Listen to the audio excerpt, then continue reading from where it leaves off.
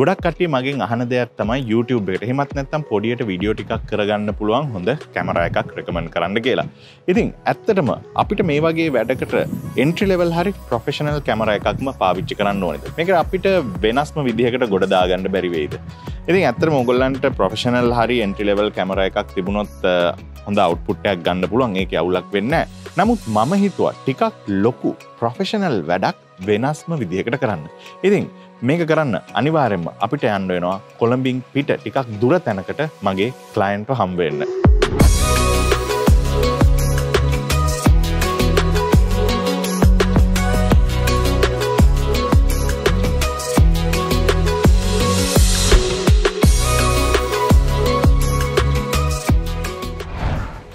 ඔන්න ඉතින් අපි කියපු විදිහටම අපි ආවා ට්‍රින්කෝලට.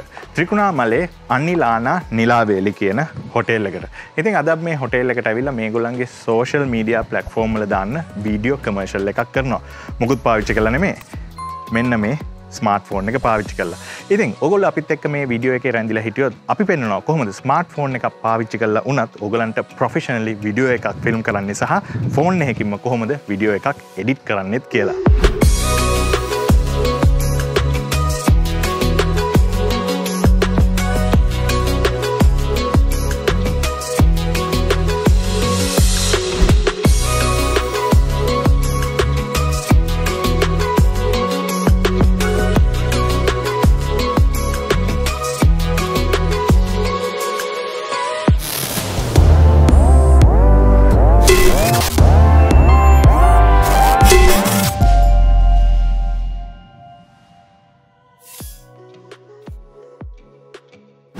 ඉතින් ඕගලන්ටත් පුළුවන් මේ අනිලාන හොටෙල් එකට. එහෙමත් නැත්නම් අනිලාන හොටෙල් චේන් එකේ තියෙන පාසිකුඩා නුවරඑළිය වගේ හොටෙල්ස් වලට ගිහිල්ලා මේකේ සුන්දරත්වය විඳ ගන්න. මොකද මේ දවස්වල ගොඩක් ප්‍රොමෝෂන්ස් යනවා. ඉතින් ඒකින්ද මම මේ වීඩියෝ ඩිස්ක්‍රිප්ෂන් එකේ මේ හොටෙල් එකේ ලින්ක් එක දාන්න ඕගලන්ට ගිහිල්ලා වැඩි විස්තර බලා ගන්න පුළුවන් වෙයි. රයිට්. ඉතින් මම ඉස්සෙල්ලා කිව්වා වගේ අද අපි ඇවිල්ලා තියෙන්නේ වීඩියෝ කමර්ෂල් එකක් කරන්න ෆෝන් එකක් පාවිච්චි කරලා. ඉතින් අපි දැන් බලමු මොන වගේ ඉක්විප්මන්ට්ස්ද ඕගලන්ට අවශ්‍ය වෙන්නේ මේ වීඩියෝ එක කරන්න කියලා. ඉතින් අද මේ වීඩියෝ එකට අපි පාවිච්චි කරන්නේ Oppo Reno 3 කියන mid range smartphone එක. මෙතන මම මේ ෆෝන් එක ගැන වැඩිපුර කතා කරන්න යන්නේ නැහැ. මේ ෆෝන් එකේ main camera setup එක ගත්තොත් එහෙම මේකට quad camera setup එකක් තියෙන්නේ. ඉතින් ඕගලන්ට 4K 30 frames per second වලින් සහ 1080p 60 frames per second වලින් වීඩියෝ රෙකෝඩ් කිරීමේ හැකියාව තියෙනවා. ඉතින් ඕගලන්ට මේ Oppo Reno 3 ෆෝන් එක ගැන වැඩිපුර දැනගන්න කැමති නම් මම මේ උඩ link එකක් දාන්නම්. SL photo tutorial වල ඕගලන්ට full review එක බලා ගන්න පුළුවන්. පළවෙනිම ටිප් එක වශයෙන් මට කියන්න තියෙන්නේ ඕගොල්ලෝ මොබයිල් ෆෝන් එකක් එහෙමත් නැත්නම් ස්මාර්ට් ෆෝන් එකක් ඕගොල්ලෝගේ වීඩියෝ ප්‍රොඩක්ෂන් වලට පාවිච්චි කරනවා නම් මේකේ වීඩියෝ ෆුටේජස් ස්ටේබල් කරගන්න. එහෙමත් නැත්නම් හෙල්ලෙන්නේ නැතුව ගන්න ඕගලන්ට යම් කිසි ගැජට් එකක් ගන්න වෙනවා. උදාහරණයක් වශයෙන් ඔයගලන්ගේ ට්‍රයිපොඩ් එකට මේ වගේ ෆෝන් එකක් රඳව ගන්න ෆෝන් හෝල්ඩර් එකක් ගන්න වෙනවා. එහෙමත් නැත්නම් මම අද පාවිච්චි කරනවා වගේ DJI Osmo Mobile 3 වගේ ෆෝන් gimbal එකක් පාවිච්චි කරන්න වෙනවා. ඉතින් අපි මීට ඉස්සෙල්ලා මේ DJI Osmo Mobile 3 එක ගැන වෙනම වීඩියෝ එකකින් කතා කරා රෂියාවලදී. ඉතින් ඕගොල්ලෝ මේ වීඩියෝ එක බැලුවේ නැත්නම් මේ උඩ තියෙන link එක ක්ලික් කරලා මේ වීඩියෝ එක බලන්න. මොකද ඒකේ අපි වැඩිදුර කතා කරනවා මේ gimbal එක ගැන. ඉතින් අනිවාර්යෙන් ඕගොල්ලෝ mobile phone එක පාවිච්චි කරනවා නම් මොකක් හරි වීඩියෝ ප්‍රොඩක්ෂන් එකකට මේ වගේ tripod holder එකක් හරි මේ වගේ gimbal එකක් හරි පාවිච්චි කරන්න. එතකොට ඔයගොල්ලන්ගේ වීඩියෝ quality එක next level එකට ගෙනියන්න පුළුවන් වෙනවා. ඊළඟ point එක ඇත්තටම කිව්වොත් සමහර අය hina වෙන්නත් පුළුවන්. ඒ තමයි ඔයගොල්ලෝ වීඩියෝ රෙකෝඩ් කරනකොට horizontally video record කරන්න. අර Instagram stories ගහනවා වගේ vertical ගහන්න එපා. සාමාන්‍යයෙන් professional හෝ YouTube එකට වගේ videos කරලා දානවා නම් අනිවාර්යයෙන්ම ඔයගොල්ලෝ 16:9 කියන aspect ratio එකෙන් horizontally records කරන්න. ඊට අමතරව තව පොඩි දෙයක් තමයි මම සාමාන්‍යයෙන් videos කරනකොට phone එකෙන් මේ phone එකට එන main camera app එක පාවිච්චි කරන්නේ නැහැ. ස්පෙෂලි මේන් කැමරා ඇප් එකේ මැනුවල් සෙටින්ග්ස් වලින් ඔයගොල්ලන්ට වීඩියෝ කරන්න බැරි නම් උදාහරණයක් වශයෙන් මේ Oppo Reno 3 එකෙත් ඔයගොල්ලන්ට මැනුවල් සෙටින්ග්ස් වලින් ෆොටෝ ගන්න පුළුවන් වුණාට මැනුවල් සෙටින්ග්ස් වලින් ඔයගොල්ලන්ට වීඩියෝ කරන්න බෑ. ඉතින් ඒකට මම සාමාන්‍යයෙන් පාවිච්චි කරනවා Cinema FV5 කියලා third party app එකක්. ඉතින් ඔයගලන්ට Google Play Store එක එහෙමත් නැත්නම් Apple ලගේ App Store එකට ගිහිල්ලා මේක download කරගන්න පුළුවන්. හැබැයි මේකේ free version එක Cinema FV5 කියන එකේ lite කියලා version එකක් තියෙනවා. මේක free ඔයගලන්ට download කරගන්න පුළුවන්. මේකෙදී එකම ප්‍රශ්නය ඇවිල්ලා ඔයගලන්ට maximum resolution එක record කරන්න පුළුවන් වෙන්නේ 720p වලින් විතරයි. ඉතින් මම recommend කරනවා ඔයගොල්ලෝ phones වලින් specially videos කරනවා නම් පුළුවන් තරම් ඔයගලන්ගේ තියෙන highestම level එකෙන් record කරන්න කියලා. ඉතින් ඒකින්ද මම මේකේ paid version එක සල්ලි දීලා ගත්තා. රුපියල් 725ක් විතර වෙන්නේ. ඒකෙදී මේ paid version එකේ Cinema FV5 කියන Pro version එකේදී ඔයගලන්ට ඕනේ resolution එකක් full HD එහෙමත් නැත්නම් 4K මේ ඕන resolution එකකින් record කරන්න පුළුවන්. ඊට අමතරව ඔයගලන්ට ISO settings, focus, ඊට අමතරව white balance මේ හැමදේම separately control කරන්න පුළුවන්. ඉතින් මේක ටිකක් වැදගත් දෙයක්. ඒකින්ද පුළුවන් තරම් manual controls තියෙන app එකකින් වීඩියෝ කරන්න බලන්න ඔයගොල්ලෝ phone එකෙන් videos කරනවා නම්. ඊළඟ point එකත් ඇත්තටම hina යන point එකක් කියලා හිතයි සමහරු. ඒක තමයි ඔයගොල්ලෝ වීඩියෝ කරන්න ඉස්සෙල්ලා අනිවාර්යයෙන්ම මේකේ lens එක clean ද කියලා බලලා පිරිසිදු කරන එක. ඇත්තටම ගොත්තේ මේක මම personally කට්ට කාලා තියෙන දෙයක්. ඒකින්ද තමයි මම ආයි videos වල හැම වෙලාවෙම කියන්නේ ඔයගොල්ලෝ මේකෙන් photo හරි video ගන්න ඉස්සෙල්ලා lens එක clean කරන්න කියලා. මොකද අපි phone එක හැම තැනම දානවා. ඉතින් මේකට දූවිලි, oil marks වගේ දේවල් මේකේ elements වල රැඳෙන්න තියෙන chance එක ගොඩක් වැඩි. ඒකින්ද අනිවාර්යෙන් මතක ඇතුව මේක clean කරන්න ඔයගොල්ලන්ට clear quality video output එකක් ගන්න ඕන. right ඊළඟ ස්ටෙප් එක තමයි ඔයගොල්ලෝ ෂූට් කරන්න යන දේ එහෙමත් නැත්නම් තැන ලොකේෂන් ස්කවුට් කරලා ෂොට් ප්ලෑන් එකක් හදාගන්න එක. ඉතින් මං පළවෙනි ෂොට් එක අපේ මේ සීක්වන්ස් එකේ එහෙමත් නැත්නම් කමර්ෂල් එකේ ගන්නේ ගෙස්ට් වාහනේ එනකොට රිසෙප්ෂන් එකෙන් කවුරු හරි ඇවිල්ලා වෙල්කම් කරන සීන් එකක් තමයි ගන්නෙ.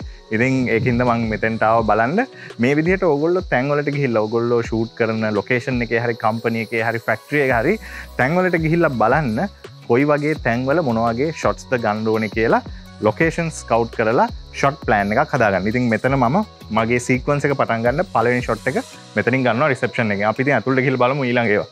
ඊළඟ ෂොට් එකට මම හිතුවා මේ අනිලාන හොටෙල් එකේ තියෙන රූම් එකකට ගෙස්ට් එන ෂොට් එකක් ගන්න. ඉතින් මේ විදිහට ලොකේෂන්ස් වලට ගිහිල්ලා ඔයගොල්ලෝ බලන්න ඔයගලන්ගේ ෂොට්ස් ටික ප්ලෑන් කරගන්න ඕනේ.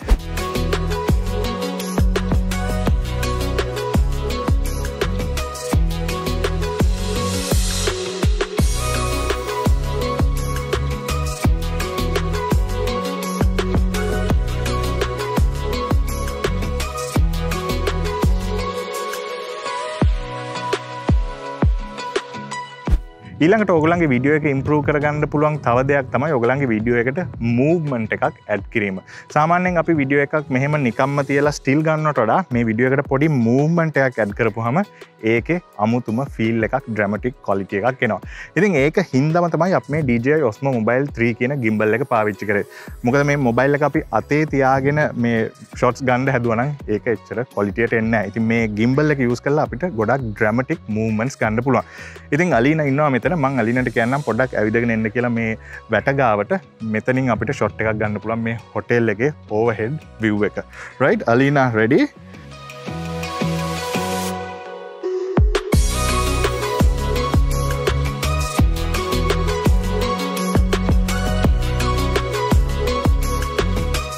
ඊළඟ වැදගත් පොයින්ට් එක ඇවිල්ලා ලයිටිං. ඔයගොල්ලෝ ස්පෙෂලි මේ වගේ ෆෝන් එකකින් වීඩියෝ එකක් කරනවා නම් හොඳ ලයිටිං තියෙන්න ඕනේ. ඉතින් මේ වගේ සෙටප් එකක ඔයගලන්ට ඕනේ තරම් ලයිටිං ඔපචුනිටිස් තියෙනවා. මේ වගේ කර්ටන්ස් තියෙන තැන්වල මේවා අරගන්න පුළුවන්.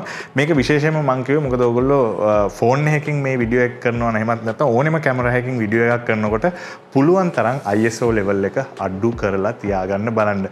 ISO වැඩි වෙන තරමට ඔයගලන්ගේ වීඩියෝ එකේ noise එනවා. ඉතින් noise ආපුවම මේකේ professional look ගතිය පොඩ්ඩක් අඩු වෙනවා. ඉතින් ඒකින්ද හැම වෙලාවෙම ඔයගලන්ගේ shot එක plan කරනකොට lighting ගැන මතක තියාගෙන හොඳ good lighting setup එකක ගන්න. නැත්නම් artificial light එකක් හරි පාවිච්චි කරන්න මේ ISO level එක අඩුවෙන් තියාගන්න.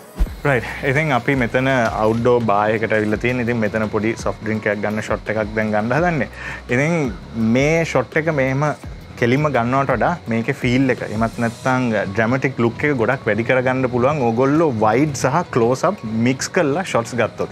ඉතින් පළවෙනි ෂොට් එක මම වයිඩ් එකක් ගන්නවා ඊළඟට මම ගොඩක් ළඟට ගිහිල්ලා මේ කෝක් බොටල් එකෙන් කෝක් ග්ලාස් එකට වැටෙන ඒක ෆෝකස් කරගෙන පොඩි ක්ලෝස් අප් ෂොට් එකක් ගන්නවා. ඉතින් මේ වගේ ෂොට්ස් මික්ස් කරපුවාමත් ඕගොල්ලන් ගන්න වීඩියෝ එකේ ඩ්‍රැමැටික් ෆීලිං එක මාර විදියට ඉම්ප්‍රූව් කරගන්න පුළුවන්. ඉතින් අපි කරලා බලමු. රයිට් අලිනා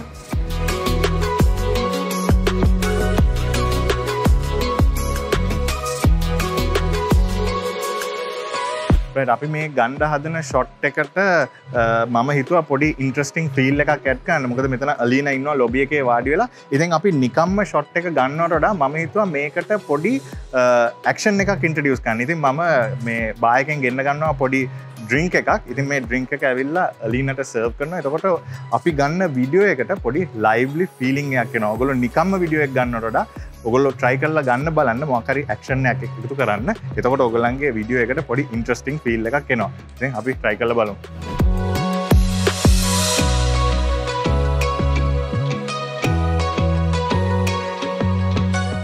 ඊළඟ point එක තමයි ඔයගොල්ලන්ගේ mobile එකේ මත් නැත්නම් smartphone එකේ ගොඩක් වෙලාවට තියෙනවා special effects and features.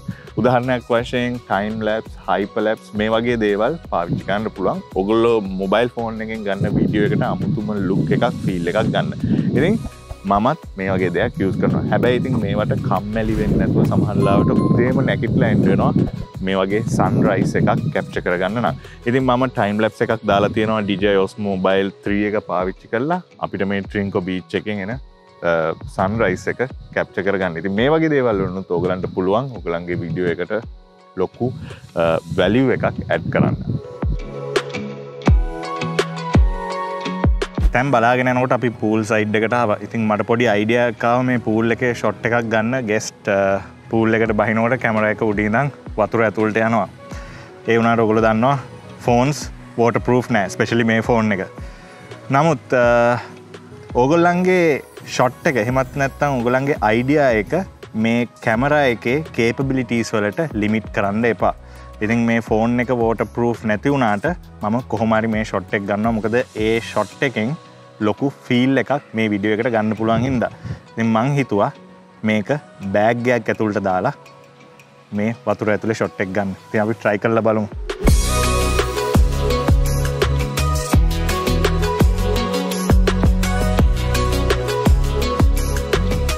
right ඔන්න ඉතින් අවසාන පියවර වන්නේ ඔයගොල්ලෝ ගත්ත වීඩියෝස් ටික එඩිට් කිරීම. ඉතින් මේ එඩිට් එකටත් මම ෆෝන් එකම පාවිච්චි කරන්න හිතුවා. මේකෙදි මම පාවිච්චි කරනවා InShot කියන ඇප්ලිකේෂන් එක. ඔයගලන්ට Android, Apple කියන මේ ඕනෙම platform එකක මේ InShot app එක පාවිච්චි කරලා ඔයගලන්ගේ වීඩියෝස් එඩිට් කරන්න පුළුවන්.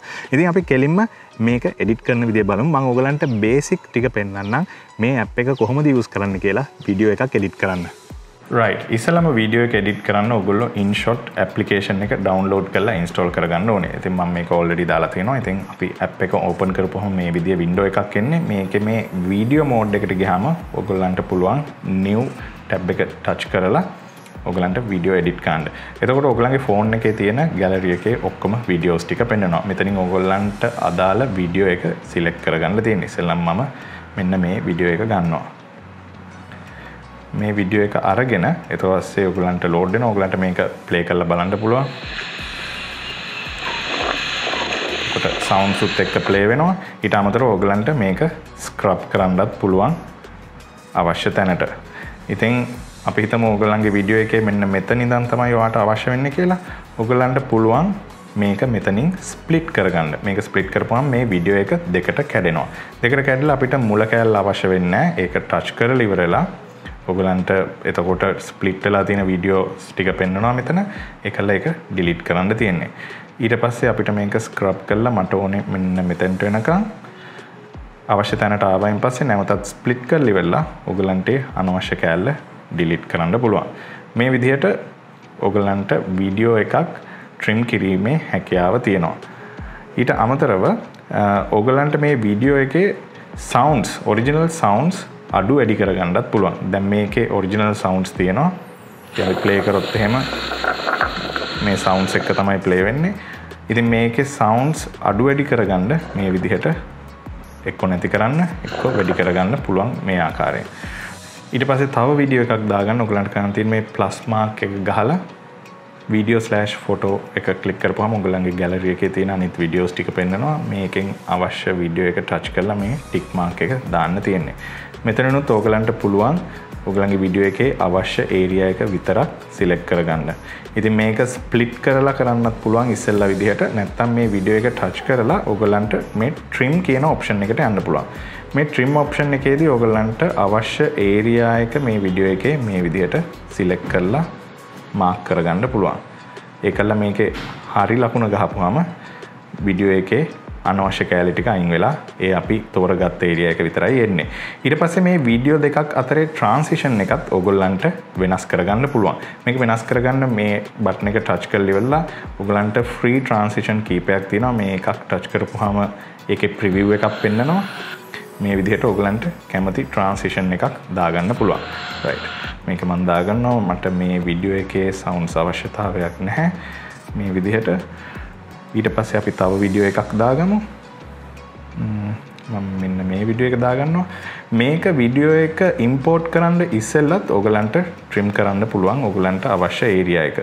මම මෙතන මේ හරියේ ඉඳන් මෙන්න මේ හරියට වෙනකන් ගන්නවා. ඒකල ඕකේ කරපුවාම ඒ trim කරපු ඒරියා එක විතරයි ඔයගලන්ගේ වීඩියෝ එකට එන්නේ. ඒකල transition එකක් දාගන්න පුළුවන් නැවතත්.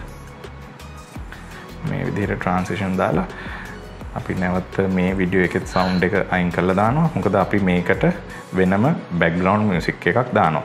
background music එකක් දාන්න තියෙන්නේ මේ music කියන බටන් එක touch කරලා ඉවරලා ඊට පස්සේ ඔයගලන්ට මේ tracks කියන එකට ගිහිල්ලා ඉවරලා මේ app එකේ තියෙන musics වලට අමතරව ඔයගලන්ගේ phone එකේ තියෙන music උත් මෙතන පෙන්නනවා. ඉතින් මම මේකට already දාලා තියෙනවා මේ 1 minute music clip කියන එක.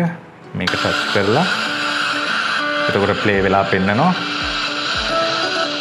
ඊට පස්සේ මම මේ use කියන බටන් එක press කරපුවාම ඒ audio track එක අපේ වීඩියෝ එකට add වෙනවා. ඊට පස්සේ අපි play කරොත්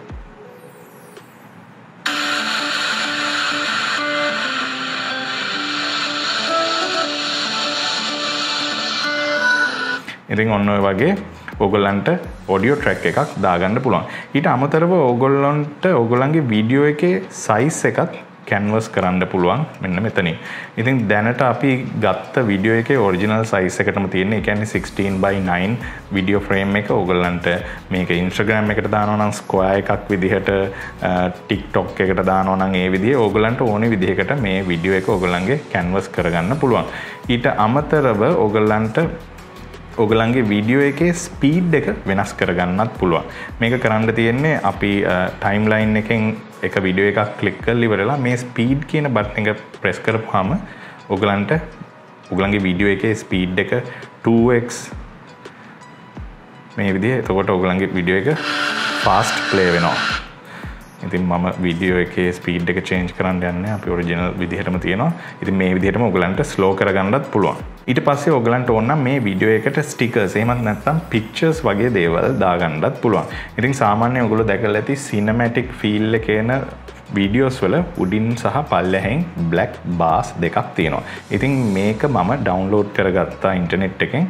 ඉතින් ඔයගොල්ලෝ මේ ස්ටිකර් කියන ඔප්ෂන් එකට ගියොත් මෙන්න මෙතන තියෙන මේ ස්ටිකර් කියන ඔප්ෂන් එකට ගිහිල්ලා මේ image icon එක ක්ලික් කරපුවාම ඔයගලන්ගේ phone එකේ තියෙන images මෙතන පෙන්නනවා. මේකෙන් මම මේ black bars දෙක මේ විදිහට වීඩියෝ එකට import කරනවා. import කරලා ඔයගලන්ට පුළුවන් මේක size කරන්න, ඊට අමතරව edit කරන්න පුළුවන්. මේකේ transition එක එන විදිහ එහෙම අපි දැනට size එක විතරයි මේක මාරු කරගන්නේ. උඩටයි පල්ලෙහාටයි අපි black bars දෙකක් හිටින්න දාගන්නවා. ඉතින් මේක දාගත්තායින් පස්සේ ඔයගලන්ගේ වීඩියෝ එක උඩින් මේ area එක පෙන්නනවා මේ black bar එක වැටලා තියෙන. ඉතින් ඔයගලන්ට පුළුවන් මේක touch කරලා clip එකේ beginning එකට සහ clip එකේ end එකට දාන්න. එහෙමත් නැත්නම් ඔයගලන්ට මේක අතින් උනත් drag කරගන්න පුළුවන්. ඉතින් මම මේ clip එකට මුළු clip එකටම මේක ඕනින්ද clip end එකට වෙනකම්ම මෙහෙම දාගන්නවා. එතකොට ඔයගලන්ගේ වීඩියෝ එකට අර සිනමැටික් විදිහට black bars දෙකක් ඇවිල්ලා තියෙනවා.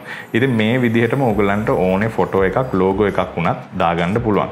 මේක ඕකේ කරලා අපි නැවතත් ස්ටිකර් එකට ගිහිල්ලා අපි තව ස්ටිකර් එකක් ප්ලස් කරලා ඉමේජස් වලට ගියොත් අපිට ඕන නම් මේ අනිලාන හොටෙල් එකේ ලෝගෝ එක PNG ලෝගෝ එක මේ විදිහට දාගන්න පුළුවන්. ඊට පස්සේ මේකට ඕනනම් අපිට ට්‍රාන්සිෂන් එකක් දාගන්න පුළුවන් මේක එන්නේ කොහොමද කියලා. මේ විදිහට ඉන් එක සහ අවුට් එක ඔය විදිහට අපිට දාගන්න පුළුවන්. එතකොට මේ වීඩියෝ එක ප්ලේ වෙද්දී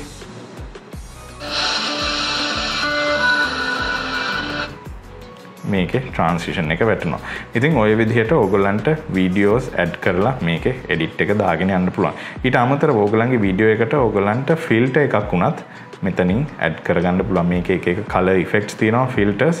ඉතින් ඕගොල්ලන්ට මේ විදිහට ෆිල්ටර් එකක් ඇඩ් කරගන්න පුළුවන් ඕගොල්ලන්ගේ වීඩියෝ එකට එක ක්ලිප්ස් වලට. ඊට අමතරව මේ ෆිල්ටර්ස් වලදී ඕගොල්ලන්ට ඇඩ්ජස්ට් කරගන්නත් පුළුවන් මේ ෆිල්ටර්ස් වලට අමතරව. ඒ කියන්නේ ඕගොල්ලන්ගේ වීඩියෝ එකේ ලයිට්නස් ලෙවල් එක, කන්ට්‍රාස්ට් ලෙවල් එක, වයිට් බැලන්ස් එක මේ වගේ ගොඩක් දේවල් මෙතන වෙනස් කරගන්න පුළුවන් මේ ඇඩ්ජස්ට්මන්ට්ස් වලින්. ඉතින් මේක ඔක්කොම මම කියන්න යන්නේ නැහැ. මේවා ඕගොල්ලන්ට අත්හදා බලන්න පුළුවන්. ඊට අමතරව එෆෙක්ට්ස් දාන්න පුළුවන් එක මේ වගේ ගොඩක් දේවල් තියෙනවා ඕගොල්ලන්ට අත්හදා බලන්න පුළුවන්. ඒකල අවසානයේ වීඩියෝ එක එක්ස්පෝර්ට් කරන්න මේ සේව් බටන් එක ගහලා සේව් ඔප්ෂන් එකට ගියාම ඕගොල්ලන්ට එක රෙසලූෂන්ස් එනවා. ඉතින් මම මේක 1080p වලින් සේව් කරන්නේ මේ විදිහට වීඩියෝ එක කන්වර්ට් වෙලා ඔයගලන්ගේ ෆෝන් එකට සේව් වෙනවා. සේව් වුණාන් පස්සේ ඔයගලන්ට ප්‍රිවිව් කරලා බලන්න පුළුවන්.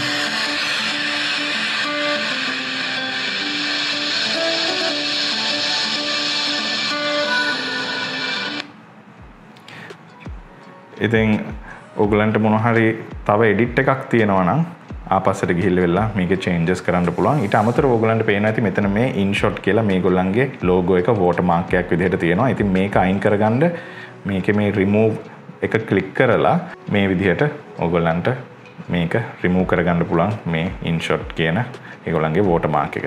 ඊට අමතරව ඕගොල්ලන්ට ඕනනම් ටෙක්ස්ට් උනත් වීඩියෝ එකට ඇඩ් කරගන්න පුළුවන්. මේ ටෙක්ස්ට් කියන බටන් එක ක්ලික් කරලා ඉවරලා අපි දැනට නිකන් සාම්පල් එකක් විදිහට මේ විදිහට ගහමු R2 ස්ටුඩියෝ.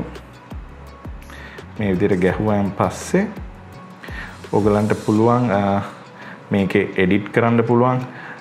ෆොන්ට් ස්ටයිල් තියෙනවා එක විදිහේ ෆොන්ට් ස්ටයිල්. ඊට පස්සේ කලර් එක, ඔරියන්ටේෂන්, ටෙක්ස්ට් එකේ සයිස් එක මේ විදිහට ඔයගලන්ට ගොඩක් ඇඩ්ජස්ට්මන්ට්ස් කරගන්න පුළුවන්. ඊට පස්සේ ඉස්සෙල්ලා වගේම මේකට ඕනනම් වාට ට්‍රාන්සිෂන් එකක් දාගන්න පුළුවන් මෙතනින්. මේ විදිහට කොහොමද දෙන්නේ කියලා ඉන් එකට එකක් සහ අවුට් එකට තව එකක්. මේ විදිහට ට්‍රාන්සිෂන් දාගන්නත් පුළුවන්. ඉතින් මේ වගේ ගොඩක් ඔප්ෂන්ස් තියෙනවා මේ ඇප් එකේ. ඉතින් මේ විදිහට ඕගලන්ට මේ InShot ඇප් එක පාවිච්චි කරලා ඕගලන්ගේ වීඩියෝස් එඩිට් කරන්න පුළුවන්. මේක ගොඩක් පවර්ෆුල් ඇප් එකක් ෆෝන් එකකින් වීඩියෝ එකක් එඩිට් කරන්න. ඉතින් මේවා තමයි බේසික් වීඩියෝ එඩිටිං ටූල්ස් මේ ඇප් එකෙන් ඕගලන්ට කරන්න තියෙන්නේ. ඉතින් ඔන්න ඔය විදිහට තමයි ඕගලන්ට ස්මාර්ට් ෆෝන් එකක් උනත් පාවිච්චි කරලා ප්‍රොෆෙෂනල් ප්‍රොඩක්ෂන් එකක් කරන්න පුළුවන් වෙන්නේ. ඉතින් අපි බැලුවා වීඩියෝ ෂූට් කරන්නේ කොහොමද, මම වීඩියෝ එඩිට් කරන බේසික්ස් ගැන ඕගලන්ට කියලා දුන්නා. දැන් අපි කෙලින්ම බලමු අනිලානා නිලාවේලි හොටෙල් එකේ කමර්ෂල් එකේ ෆයිනල් අවුට්පුට් එක.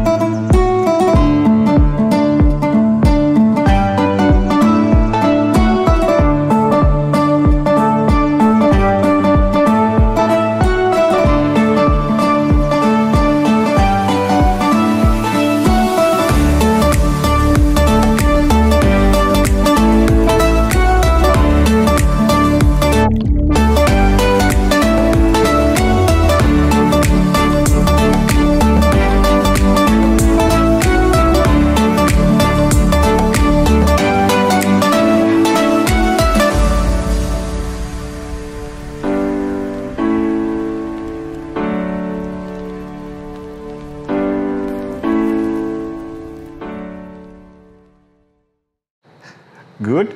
Super. ඔන්න ඉතින් මමත් වීඩියෝ එක බැලුවා අලීනත් එක්ක අනිලාන හොටෙල් එකේ කරපු. thank you very much Alina once again to helping us in our videos. ඉතින් අලිනා ඔයගොල්ලෝ දැකලා ඇති අපේ ඉස්සෙල්ලා වීඩියෝස් දෙකකටම අපිට උදව් කරා. ඊට අමතරව ස්පෙෂලි අපි තෑන්ක් කරන්න ඕනේ අනිලාන හොටෙල් එකේ මැනේජ්මන්ට් එකට මේ වගේ ප්‍රොෆෙෂනල් වීඩියෝ එකක් අපිට ෆෝන් එකකින් කරලා මේකේ දැනුම ඕගොල්ලන්ට ගේන්න එකඟ වෙච්ච එකට. ඊට අමතරව අපිට මේ ෆෝන් එක ලබා දීපු Oppo ආයතනයටත් අපි ස්තුතිවන්ත වෙන්න ඕනේ. ඉතින් මම හිතනවා ඇත්තටම ඕගොල්ලෝ මේ වීඩියෝ එක බලලා යම්කිසි දෙයක් ඉගෙන ගන්න ඇති කියලා. මොකද ඇත්තටම මට මෙතනින් කියන්න ඕනුනේ ඕගොල්ලෝ ප්‍රොෆෙෂනල් වැඩක් කරන්න ගියත් මේ පාවිච්චි කරන කැමරාවලට වඩා වැදගත් වෙන්නේ ඕගොල්ලොන්ගේ නොලෙජ් එක කැපවීම සහ ක්‍රියේටිවිටි එක. කැමරා එකක් තිබුණොත් හොඳයි. කියන්නේ ප්‍රොෆෙෂනල් හරි එන්ට්‍රි ලෙවල් කැමරා එකක් තිබුණොත් අනිවාර්යයෙන්ම ඕගොල්ලන්ට ටිකක් වැඩිපුර අවුට්පුට් එකක් ගන්න පුළුවන් වෙයි. නමුත් ඕගොල්ලෝ පාවිච්චි කරන කැමරා එකෙන් ඕගොල්ලන්ගේ ක්‍රියේටිවිටි එක එහෙමත් නැත්නම් ඕගොල්ලෝ කරන වැඩේ ප්‍රොෆෙෂනල් ලෙවල් එක මයින්න බෑ. මේක හරියට චිත්‍ර ශිල්පියෙක් පාවිච්චි කරන පින්සල වගේ. ඉතින් චිත්‍ර ශිල්පියෙක්ට මොන පින්සල තිබුණත් මේ පින්සලෙන් එයාට අවශ්‍ය සිතුවම සිත්තමට නගන්න පුළුවන්. ඉතින් ඒ වගේ තමයි ඕගොල්ලන් පාවිච්චි කරන කැමරා එකත්. කැමරා එක කියන්නේ ටූල් එකක් විතරයි. ඉතින් ඕගොල්ලන්ගේ අතේ තමයි තියෙන්නේ මේ ටූල් එක පාවිච්චි කරලා කොයි විදිහේ වැඩක්ද කරන්න කියලා. ඉතින් මම හිතනවා නැවත පාරක් ඕගොල්ලෝ මේ වීඩියෝ එක බලලා යම්කිසි දෙයක් ඉගෙන ගන්න ඇති කියලා. ඉතින් මේ වගේ වීඩියෝස් අපිට ඉස්සරහට කරන්න ආයෙත් පාරක් මතක් කරනවා ඕගොල්ලන්ගේ සපෝට් එක අපිට ඕනේ. ඉතින් අමතක කරන්න එපා අපේ channel එක subscribe කරලා නැත්නම් subscribe කරන්න. මොකද මේ වගේ වීඩියෝස් ඉස්සරහට කරන්න කිව්වා වගේ ඔයගලන්ගේ සපෝට් එක ඕනේ. ඉතින් නැවත වීඩියෝ එකකින් හමු වෙනතුරු මමයි අලීනයි අනිලාන හොටෙල් එකේ ඉඳන් සමු ගන්නවා. ඔයගොල්ලෝ හැමෝටම සුබ දවසක්. මම රජිත් R2 ස්ටුඩියෝ එකෙන්.